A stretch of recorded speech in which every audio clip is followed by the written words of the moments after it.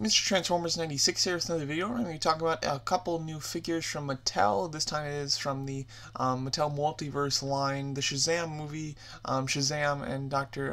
Sivana figures. So yeah, overall, it's pretty nice to see that they are doing a multiverse line for the Shazam movie. I wasn't sure if they were going to do it, because it comes out in just a couple months and we had no images of it yet.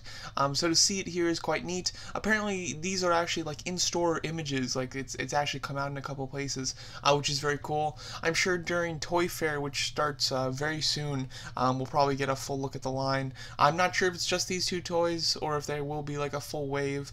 From what we can see just of the front of the packages, it doesn't look like there's a Build-A-Figure, which is disappointing.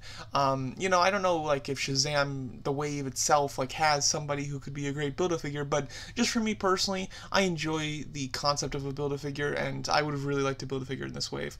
Nonetheless, though, the two figures that they did show look pretty decent. The first one is obviously Shazam.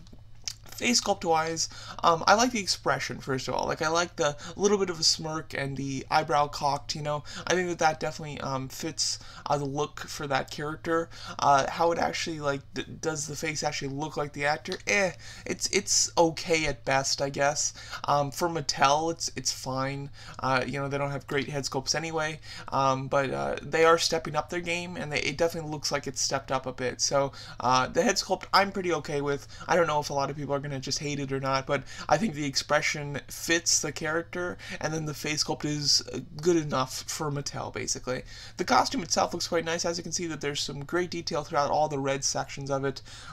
The chest is a kind of a plain yellow. Would have liked it to be like outlined in white or had white in the center or something to make it look like it was actually like lit up and not just painted yellow.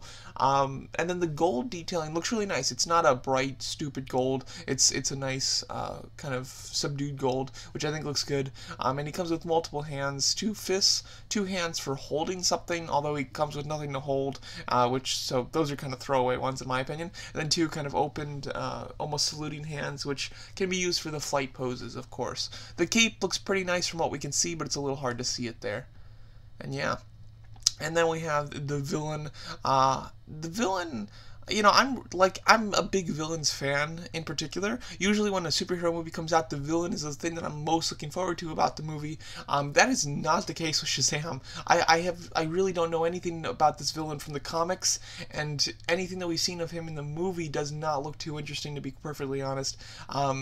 The actor who's playing him is he plays a villain so often that, like, I know exactly what I'm gonna get with him. He's not a bad actor, but it's just he does the same thing over and over with these villain characters. So personally, I'm not super excited for this villain, but since it is a villain, I definitely will be more interested in getting this figure, basically just to kind of put him with my DCEU villain collection. But the figure itself looks pretty decent. Head sculpt wise, looks okay. It's on par with the other Shazam one.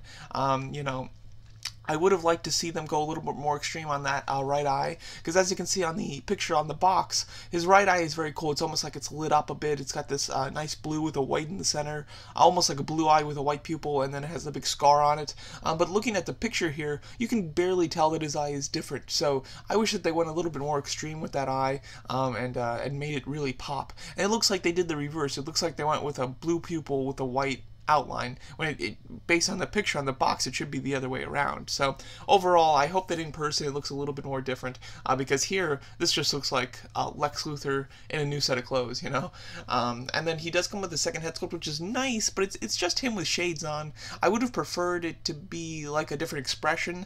Like, I like the idea of giving one head sculpt without sunglasses and one head sculpt with them, but when they do that, when they're so similar to each other, I want one to have a different expression. So either one of them to have like an angry expression would have been really cool. Instead, they're both very plain, very just dead-faced. And then he comes with an 8-ball.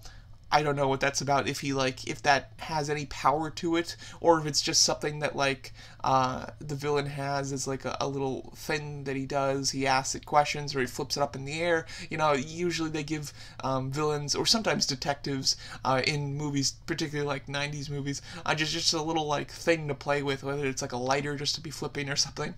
So I feel like, in a joking fashion, they probably gave him that to make him seem very 90s, because he seems 90s anyway. So, yeah, I think that I'll be very interested to see what that's all about in the movie. And then he comes with a pair of fists and a pair of like hands that can be used to like show his power or to be holding the 8-ball. I would have liked him to come with a couple blast effects. That would be really cool. Yeah, overall he looks like a nice figure, to be perfectly honest. But I really wish that we could see the back of the box. There's no back of the box image, but it would be nice to see it just so we know if there's any more people in this series. And I mean, it's pretty obvious that there's no Build-A-Figure piece, because if there was a Build-A-Figure piece, they'd be putting it like in the they'd be putting it like here. There's no way it's like hiding behind this thing, so I'm pretty sure there's no Build-A-Figure, but there certainly can be more figures in this wave. If there are a few toy companies that have leaked some images of their figures, and that they show a pretty big spoiler in the movie, I would say. If you haven't seen it yet, I won't spoil it for you, but just so you know, there are certainly a lot more characters that they could be making in the series, so I wouldn't be surprised if there's more characters, but I also wouldn't be surprised if it's just the hero and the villain, but overall, these actually look like two decent figures. These definitely look like they're on the quality scale of the Aquaman figures, which were pretty good. They're not as good as Marvel Legends, but they're pretty darn close, so that's quite nice. But I am looking forward to both of these. Blast effects with both of them would have been very necessary, I think, especially since there's no Build-A-Figure piece with either of them. But there you go, that's my thoughts on the two new Shazam figures from the Mattel Multiverse line. Let me know what you guys think of them, and thanks so much for watching.